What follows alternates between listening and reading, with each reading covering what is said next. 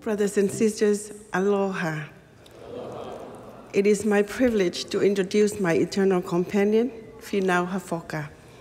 Finau was born in Tonga to his parents, Josiah Pulupulu and Kalotia Hafoka of Fo'ui, Tonga. He is the oldest of 5 children, 1 brother and 3 sisters.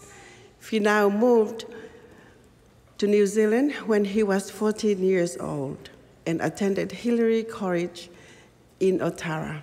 He joined the church when he was a senior in high school because of the influence of his good friends. He came to BYU Hawaii in 1980 and got married to his dream girl in the Laie, Hawaii temple and raised his family in Kahuku. Finau received his Bachelor of Social Work from BYU Hawaii and a master's degree in counseling psychology from Chaminade University. He was employed by the state of Hawaii as a school counselor for 30 years. Finau served as a bishop, stake president, mission president, and now serving as the president of the Laie, Hawaii temple. His motto is found in Matthew 6, verse 33, "But seek ye first the kingdom of God and his righteousness, and all these things shall be added unto you." His most important accomplishment and possession are his eternal family, his wife, 8 children, and 16 grandchildren, and his membership in the restored gospel of Jesus Christ. Brothers and sisters, Finau Hafoka.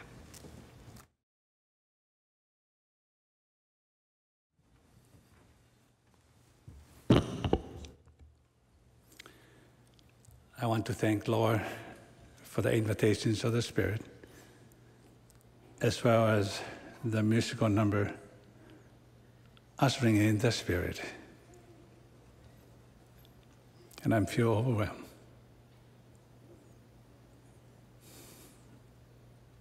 Sister Hafoka and I are honored to be with you. President Kawe, thank you for the invitation to share our testimony with your faculty, staff, and you students. We have fond memories of this special place. This is where we met and started our eternal family 40 plus years ago. We are forever grateful for this very special place, BYU Hawaii.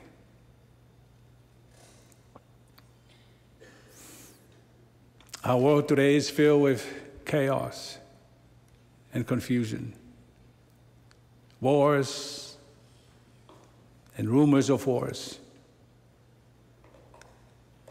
And many are lost because of the conflicting messages received from all directions. As the Lord hastened his work, so is Satan. Satan knows he's running out of time, so he tries his very best to take down as many people as he can with him. Fortunately, we have the restored gospel of Jesus Christ and the living prophet to safely guide us. Today, I want to speak about living prophet, seer, and revelator, and why we should follow him.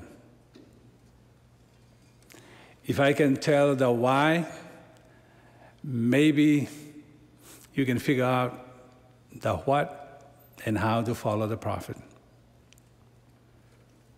Heavenly Father loves us so much that he provides a Savior and Redeemer to save us. In addition, he provides a watchman on the tower to warn us when the enemy is approaching and provide direction to safety. I love the words of the primary song. Follow the prophet, follow the prophet. Follow the prophet, don't go astray. Follow the prophet, follow the prophet. Follow the prophet, he knows the way. In this confusing world, it's very comforting to follow someone who knows the way. Someone who speaks to God and God speaks to him. Someone the Lord trusts to share his plan and even his secrets.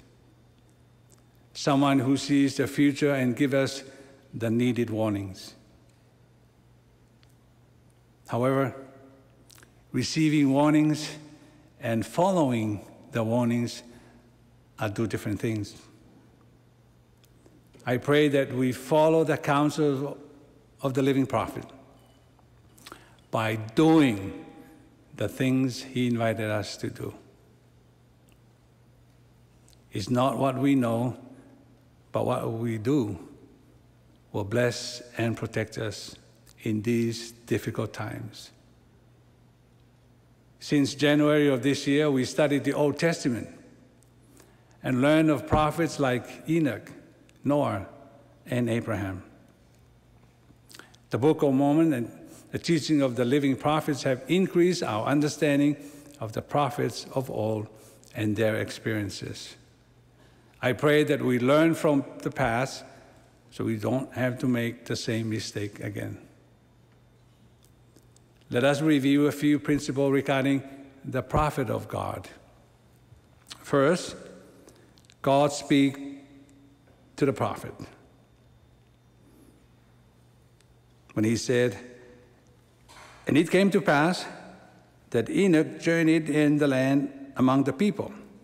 And as he journeyed, the Spirit of God descended out of heaven and abode upon him. And he heard a voice from heaven saying, Enoch, my son, prophesy unto these people, and say unto them, Repent, for thus saith the Lord, I am angry with these people, and my fierce anger is kindled against them. For their hearts have waxed hard, and their ears are dull of hearing, and their eyes cannot see afar off." Close quote.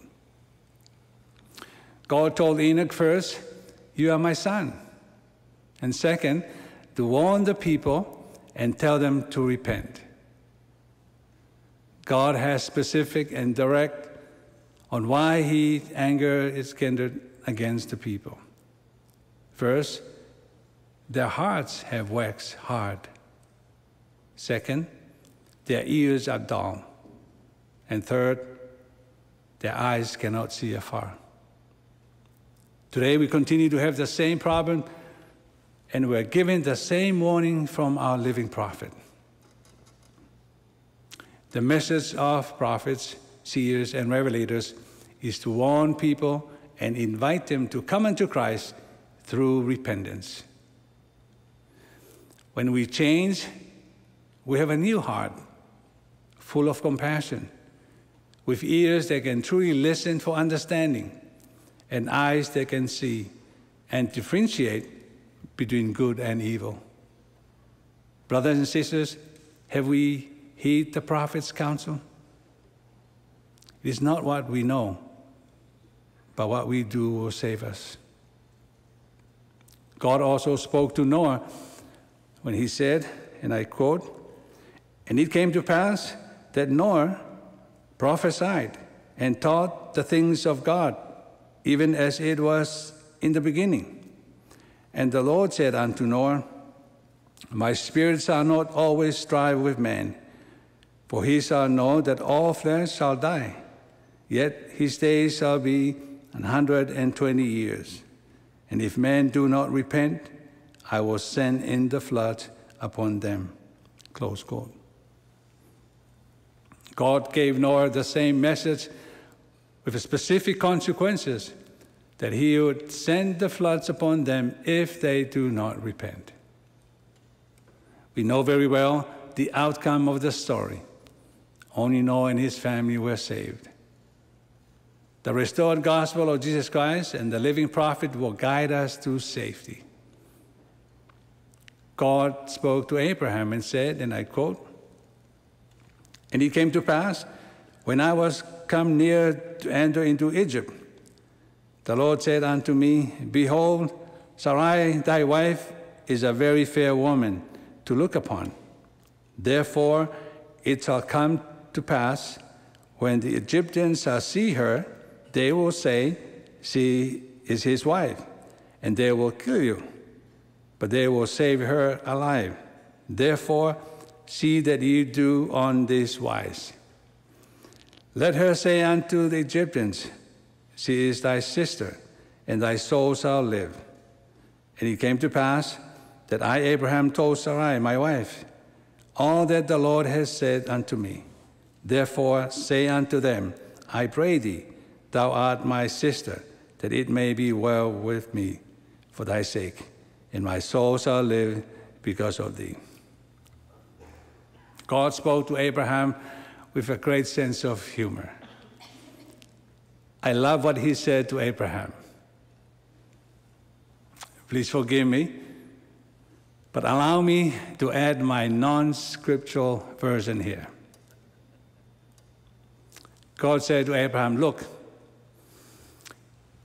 you have a fair, young, and beautiful wife. I know the Egyptian men very well. If they see her with you as her husband, you're gone. You're history. So here's the plan. Have her tell them you are her brother. Don't say anything, just let her do all the talking, okay? If you do that, your life will be spared." So off they went. Abraham thanked his sister for saving his life. God spoke to his prophets of old and continues to speak to his living prophet today. What are President Nelson's invitation to us today? Have we applied his counsel in our lives? It is not what we know, but what we do. Second, God allows his prophet to see the future. We refer to the prophet as a seer. According to the guide to the scriptures, a seer is someone God authorized to see with spiritual eyes things that God has hidden from the world and knows the past, present, and the future. Nephi had desired to see the things his father had seen. In Nephi chapter 11, verse 13 to 18, and I quote, "And it came to pass that I looked and beheld the great city of Jerusalem, and also other cities. And I beheld the city of Nazareth, and in the city of Nazareth I beheld a virgin, and she was exceedingly fair and white. And it came to pass that I saw the heavens open, and an angel came down and stood before me. And he said unto me, Nephi, what beholdest thou? And I said unto him, a virgin, most beautiful and fair above all other virgins. And he said unto me, knowest thou the condescensions of God? And I said unto him, I know that he loveth his children. Nevertheless, I do not know the meaning of all things. And he said unto me, behold, the virgin whom thou seest is the mother of the Son of God, after the manner of the flesh. Close quote. God allows Nephi to see things, even events and people ahead of his time, even the Messiah and his mother Mary. Nephi also saw John the Baptist that would baptize the Lamb of God. He saw the Savior teaching and ministering to people. He even saw the Savior lifted up upon the cross and slain for the sin of the world. Our living prophet today, President Nelson, sees the past, present, and the future, just like Nephi. Let me share with you my very first experience with a living prophet many years ago in Auckland, New Zealand. When I was in high school and not yet a member of the Church of Jesus Christ of Latter-day Saints, my uncle and his family, who is a member of the church, invited me to attend a special conference where the prophet would be speaking. Prior to this, I didn't know there was a living prophet on earth. I knew of prophets in Old and New Testaments, but never knew a living prophet. So I accepted the invitations, and off we went.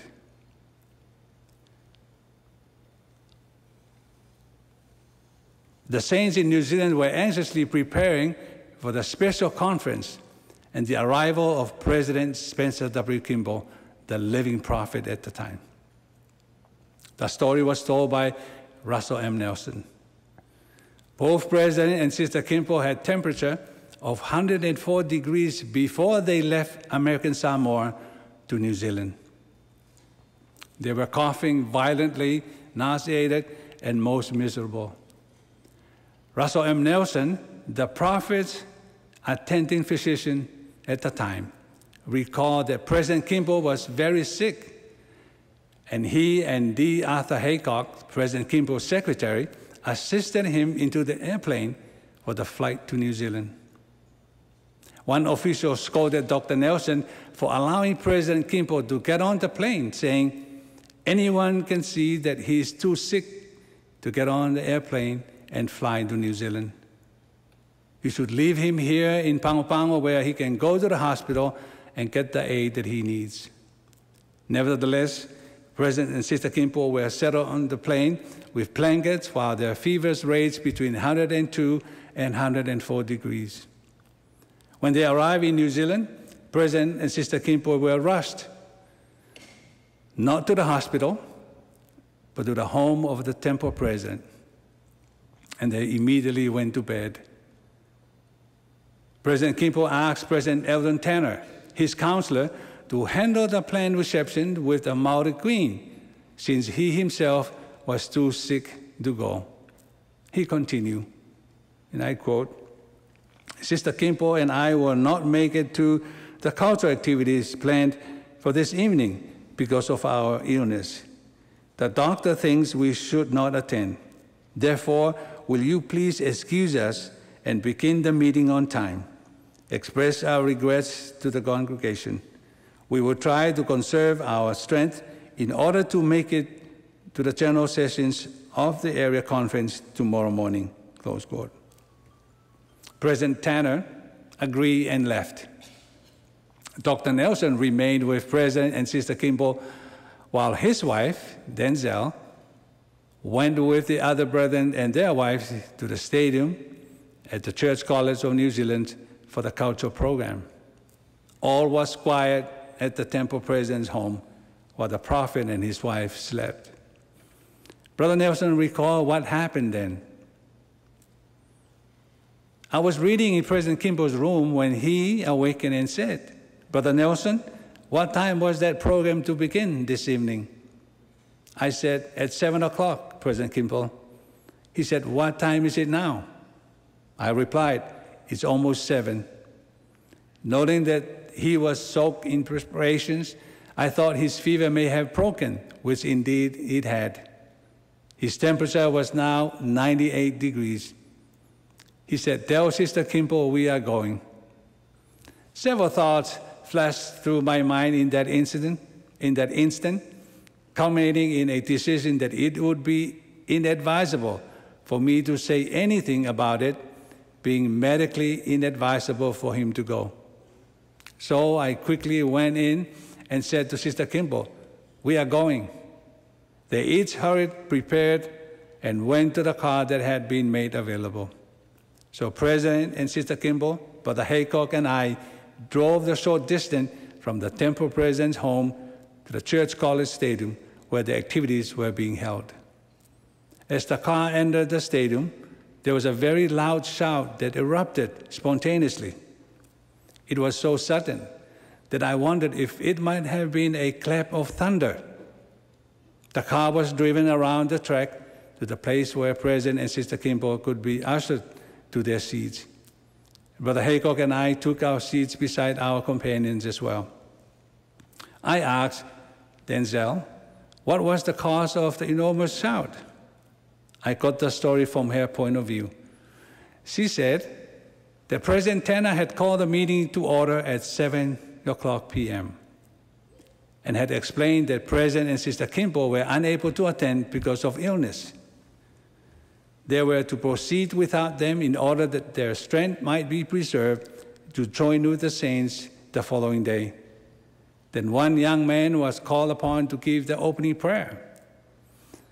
With a faith typical of to these saints in the islands, this young New Zealander gave what my wife described as a rather lengthy prayer. During the course of his prayer, he supplicated the Lord and said, and I quote, "We are 3,000 New Zealand youth. We are assembled here, having prepared for 6 months to sing and dance for thy prophet. Wilt thou heal him and deliver him here?" Then, as the amen was pronounced, the car entered carrying President and Sister Kimball. They were immediately identified by the assemblies of 1,000 youth who all spontaneously issued that shout for joy on having their prayer answered so directly.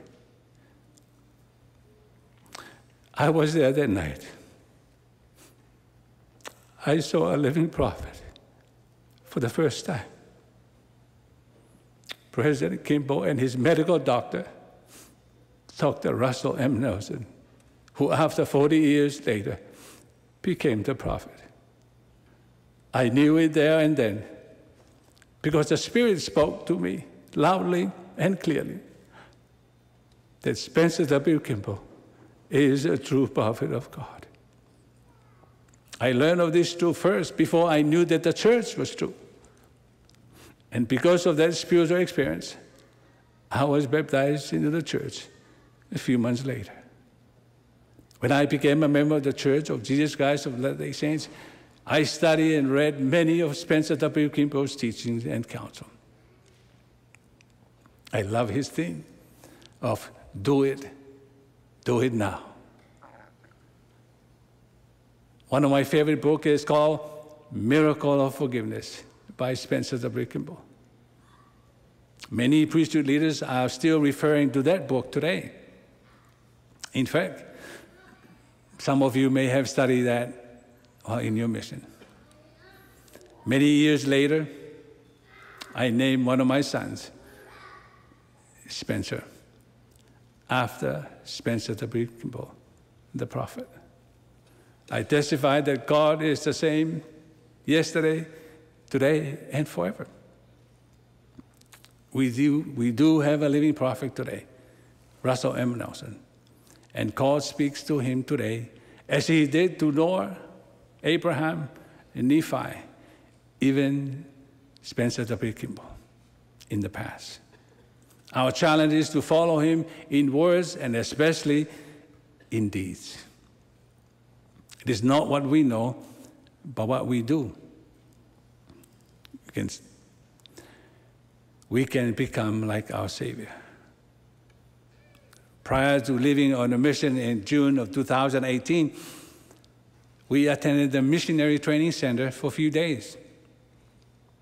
We were blessed to be taught and inspired by prophets, seers, and revelators.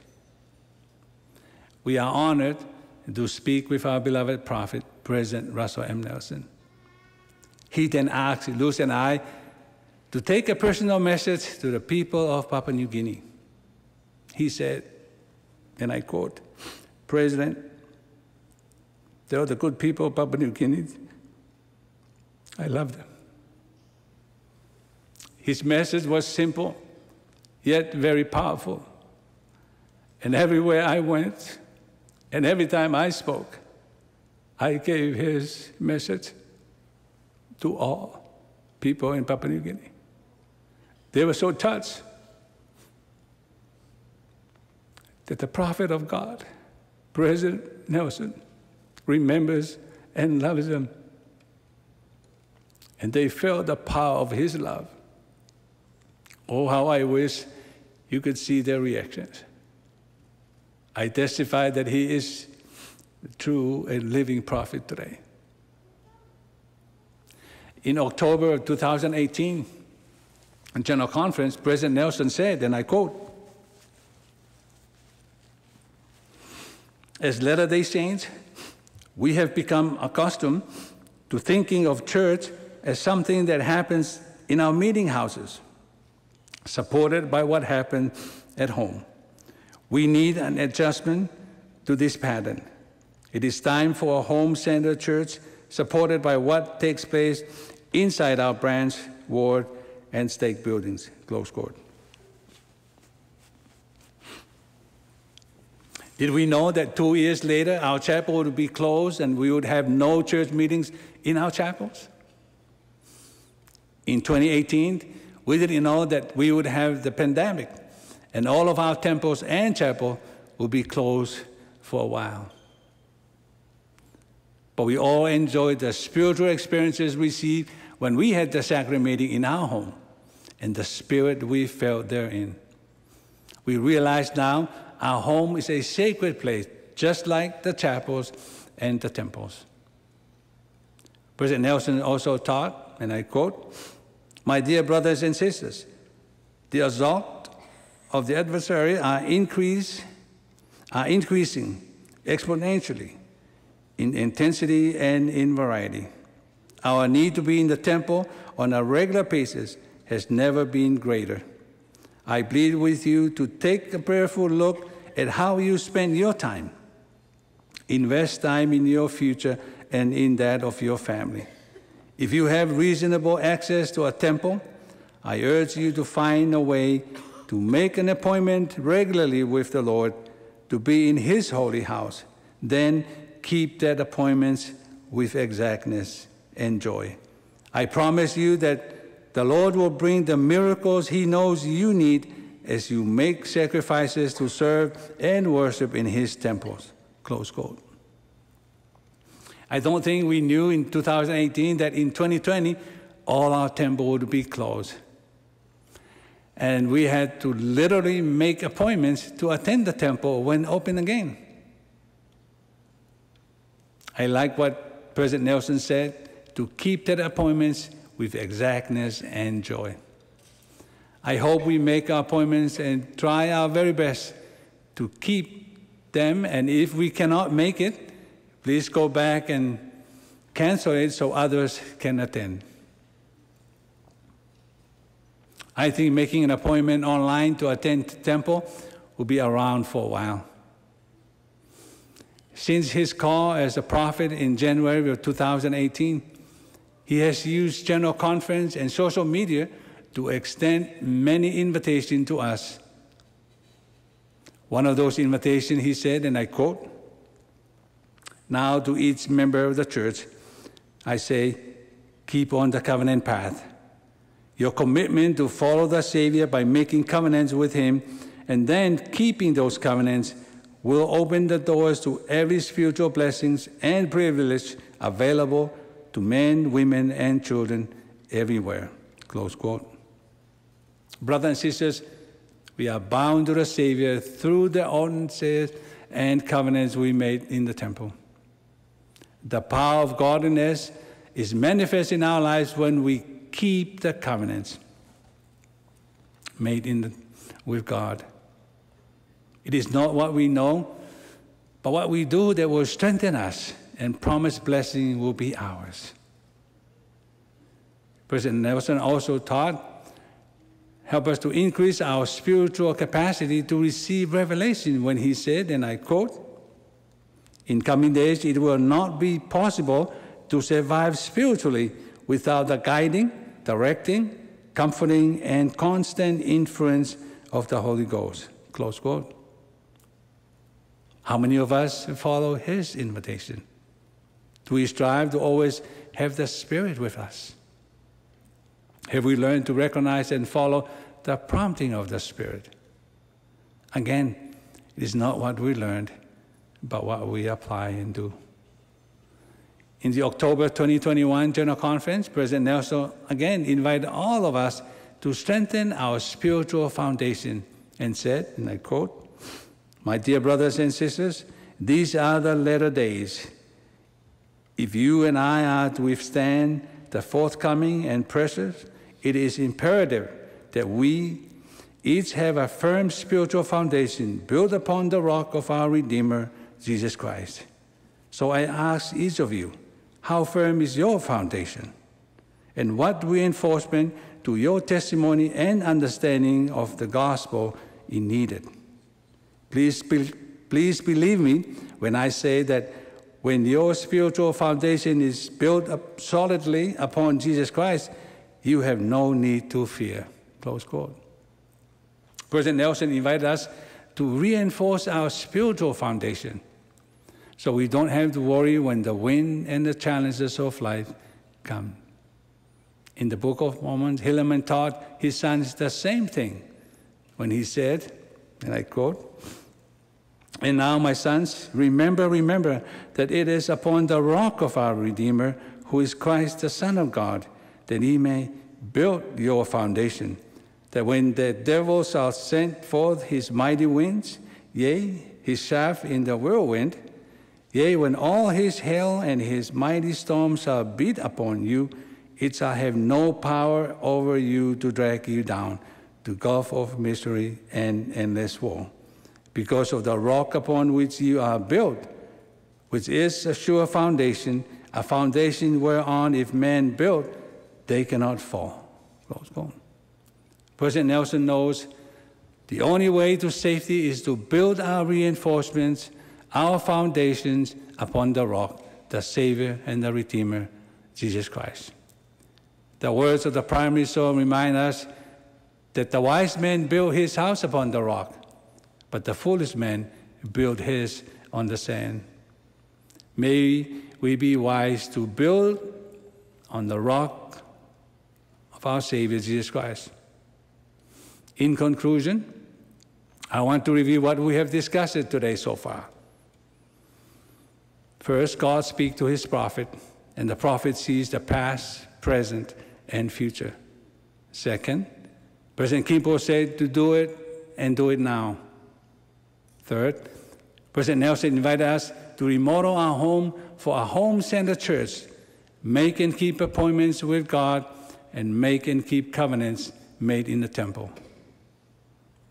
And to survive spiritually, we must have the constant influence of the Spirit and build our reinforcement, our spiritual foundations on our Savior, Jesus Christ. Brothers and sisters, I have given you the why we should follow the prophet. Your responsibility now is to develop the how and what to do. These are but few of President Nelson's invitations. If we haven't started, I plead with you to pick one, just one, and start today. I invite you to exercise your faith in our Savior Jesus Christ and make the necessary changes we need.